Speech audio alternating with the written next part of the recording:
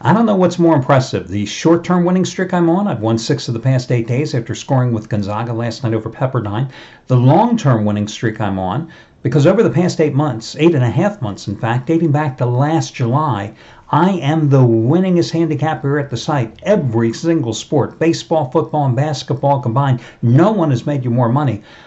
Or the fact that I have not missed a single day handicapping here at the site, even though I have had a raging migraine 23 of the past 28 days, including at this very moment trying to do this video report. Because let me tell you something, if I could do this video report in the dark or wearing sunglasses, I would, because the lights are absolutely killing me right now as I speak, because that's one of my triggers for migraines. Along with 100 other things, I think, right now. I don't know if you're a migraine sufferer, but it ain't fun. For me, getting my migraines under control means I only have 2.5 to 3 on average per week instead of 5 or 6. That's a good week, 2 or 3. And, I go through neurologists like people eat candy, but actually, being here in the suburban Philadelphia area, I actually go to Jefferson University Hospital in Philadelphia. They are one of the few places in this country that they have the headache clinic, where they specialize just in migraine treatment. And you name the treatment, I've had it over the years. So a couple of years ago, unsuccessfully, however, I tried the Botox treatments. That was a thrill when they give you, I think it was 27 needles in your neck and your jaw, all over your skin. And boy, when they give you those needles there, I don't know how those women do it, because let me tell you something. When they give you those needles right above this section of your forehead and stuff, they hurt, guys. I got to tell you something. They ain't fun. But didn't do a damn thing for my migraines. But have you ever seen Nicole Kidman's face and some of these actresses? But I'll tell you what, I had absolutely no lines in my forehead. I could not move this part of my face for about 8-9 weeks. It was like frozen, this part of my face. It was the funniest damn thing in the world. I could not raise my eyebrows. There was not a mark on this part of my head for about 8 or 9 weeks. It was the funniest damn thing in the world. I don't know how women do that thing. I mean, parts of this part of my face didn't move either. It was strange. Didn't do a damn thing for my migraine. Can't say I looked normal in the mirror at all. Yeah, but really very strange not being able to raise your eyebrows like that. But anyway, we will move forward. So I cashed in with Gonzaga last night. Gave you a free winner on St. Mary's here. And boy, I'll tell you, if you watched that St. Mary's game against San Diego last night, I was right on the money with my analysis. If you got my best bet on Gonzaga, I was right on the money with my analysis on how Gonzaga was going to beat Pepperdine. So tonight, Gonzaga plays St. Mary's for the West Coast Conference Championship at the Orleans Arena in Las Vegas, and that is going to be, yet again, another best bet winner. Now, you got last night's for half price. Tonight's top-rated 15-dime winner, number 84 out of 145. It's Gonzaga and St. Mary's, and it's going to be, once again, the half-price play of the day. Just like last Tuesdays on VCU over George Mason, just like last Mondays on, Texas Tech over Texas. And it's half price play of the day using coupon code HALF.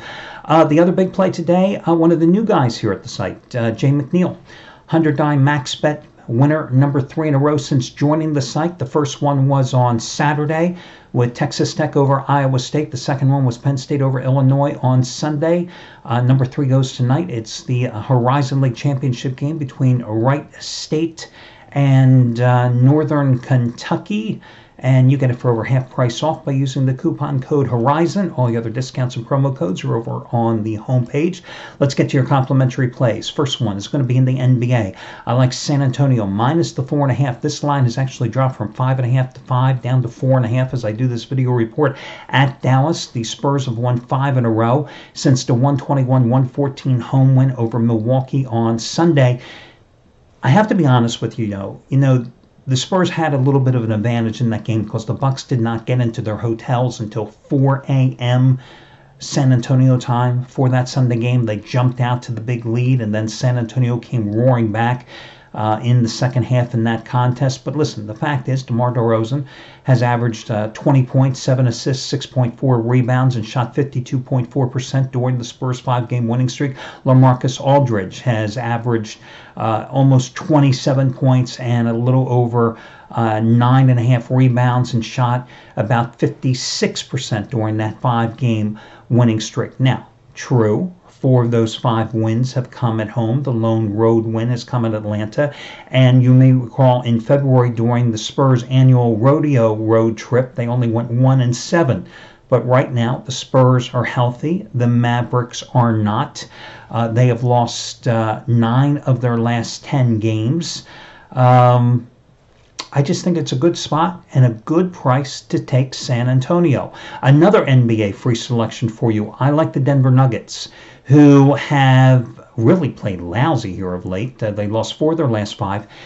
This game is down to 9 at home tonight. Earlier today, this game was 10-10.5. I'm surprised it's down to 9, to be quite honest with you. But I'm going to go with them against Minnesota. A couple of injury questions here for Minnesota. Karl Anthony Towns, questionable because of a knee sprain. Andrew Wiggins, who I think probably will end up playing after both players missed the last game. Wiggins because of a thigh bruise, but I think he'll play tonight. But listen, the Nuggets looked bad in their last game against Golden State. But remember, the Warriors were coming off an embarrassing loss in their previous game.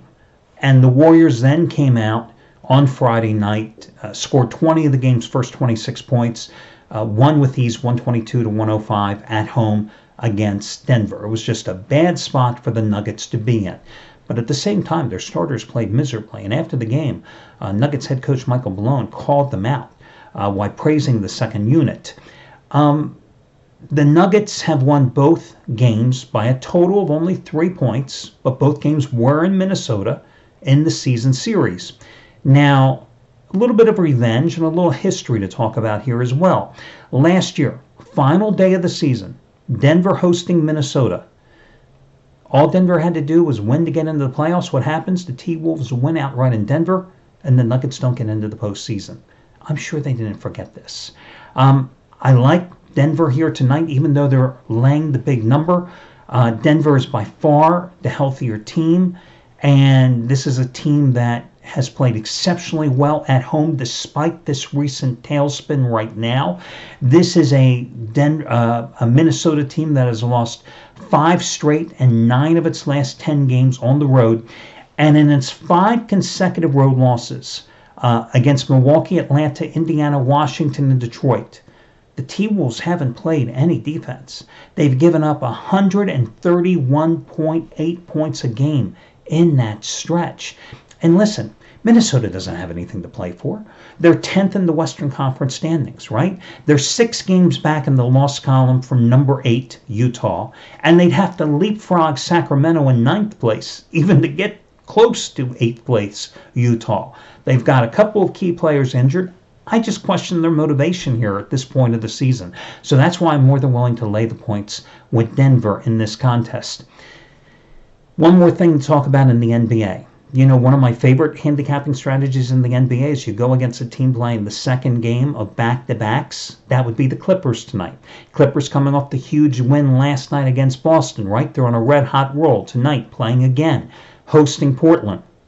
But this is one of those situations I'd say stay away. Clippers showing great depth, getting great bench production led by Lou Williams, playing so well. And in this situation, when I always look at that second of back-to-backs, I like when the second leg, that team is playing on the road.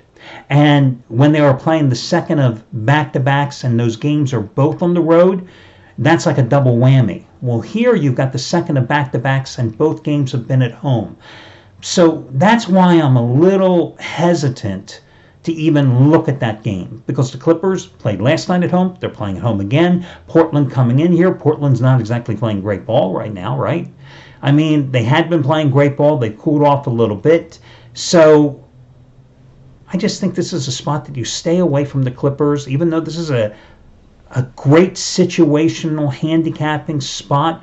You got a Clippers team that's won 5 straight, 8 out of 10. You've got a Clippers team that's 2 games behind Portland in the battle for 5th place in the Western Conference standings. And you've got a Portland team that's coming in with Rodney Hood and Evan Turner, both questionable.